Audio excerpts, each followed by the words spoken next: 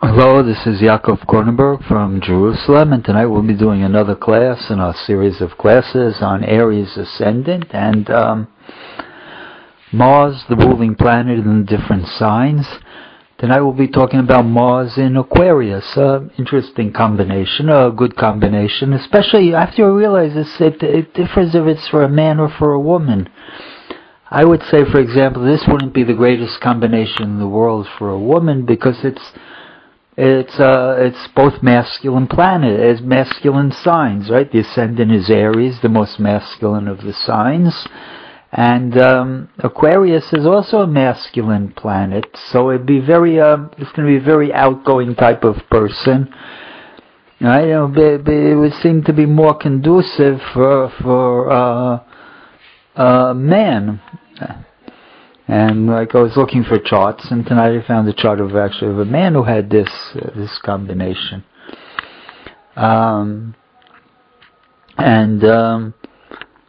if you always have to look for a chart, you have to always interpret a chart differently if it's for a man or a woman, because they're each going to use their how they receive the energy of the planets differently, and so you have to take that always into consideration.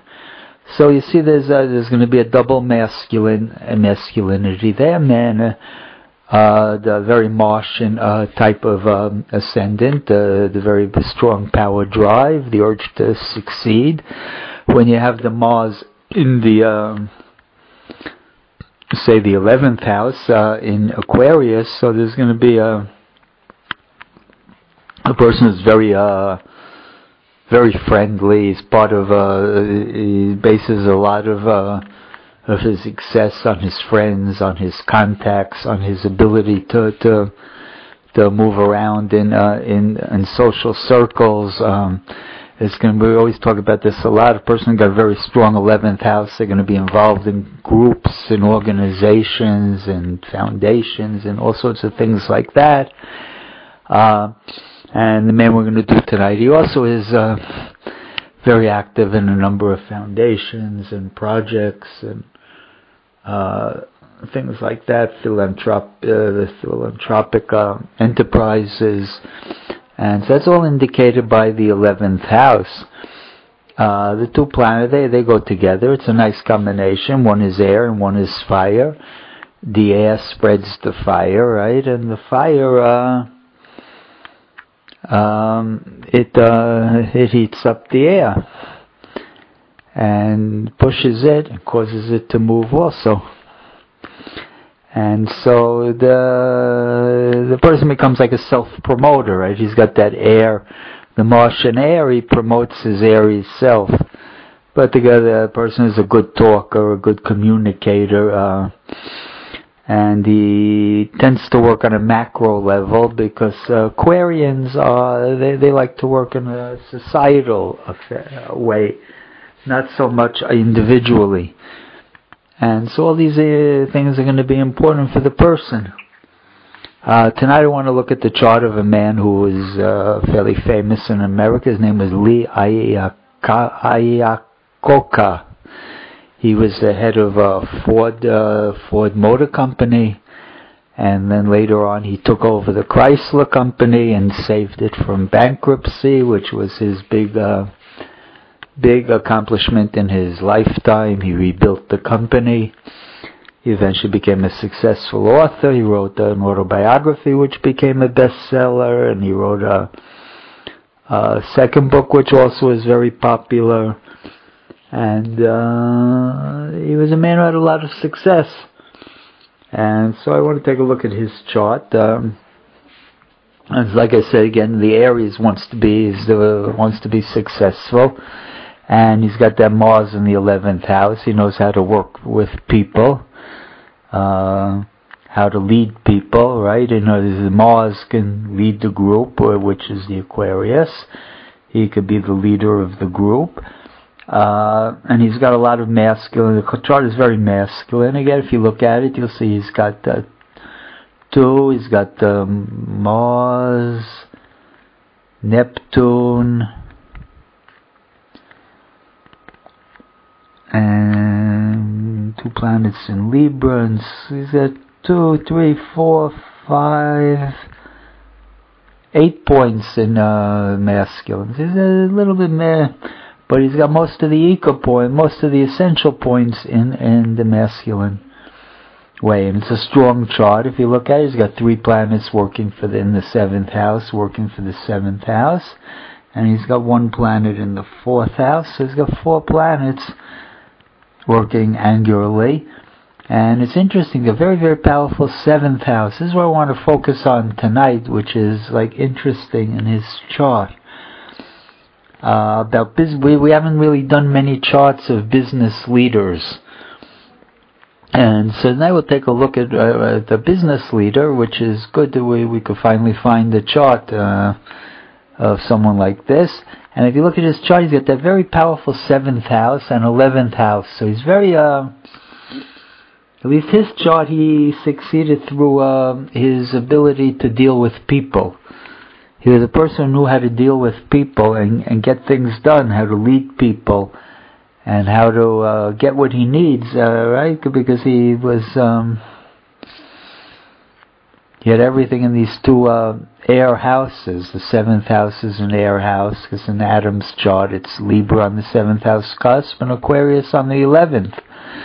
And so he's very, very ability to communicate and to get what he needed. And you look at his 7th house there, he's got the sun there. The sun is in fall. But a sun in fall in an angular house makes it very strong. Even though it says the sun is naturally, it's not good in the 7th house. Here, it became very strong at least, and he was able to help to lead people. And he also had Mercury there, conjunct his sun.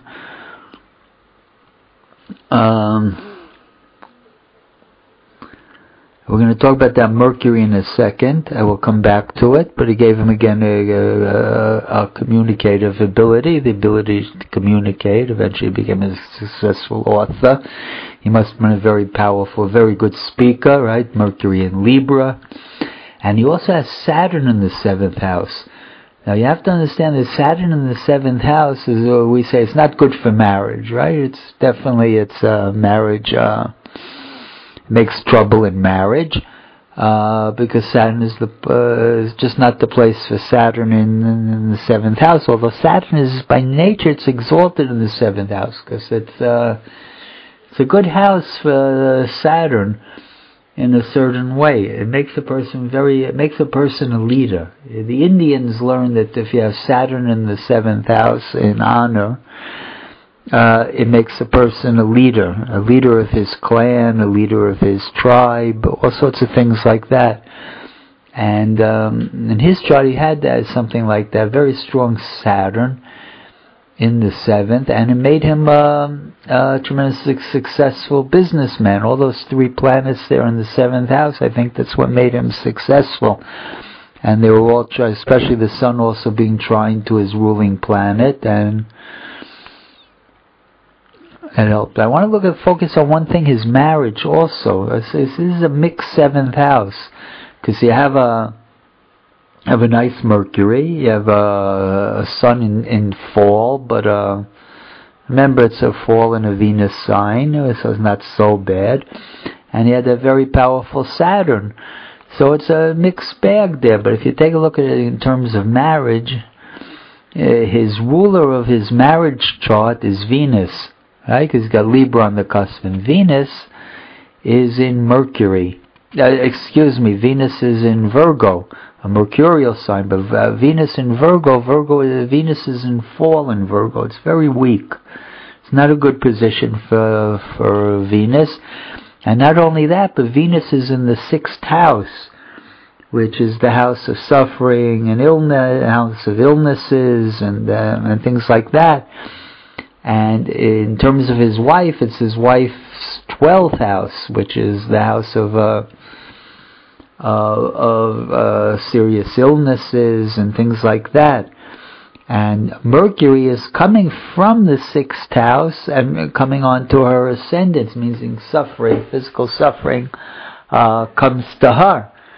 Right, that sticks out right away in the chart when I looked at it, and then I saw that his first wife died early, of diabetes after they were married. I don't remember how long, 15, 20 years. She died at an early age of diabetes. And after that he was, so you see that, how clearly that sticks out there by the Venus in fall in a bad house. You don't like a planet in fall plus to be in a bad house, or detriment in a bad house. And it was more emphasized by also having the ruler of the 7 was in the 6th, and the ruler of the 6th was in the 7th. So it means his wife was mamash connected with illness. Right? And so he must have suffered greatly by that. And then he had a second marriage after his first wife died, and that was annulled after 18 months. And then he had a third marriage, which also didn't last very long, a few years, 2 or 3 years. And so, but you see that the checkered third, 7th house is very good for business, very good for success in business, but it's very difficult for his marital life. And I thank everybody for listening.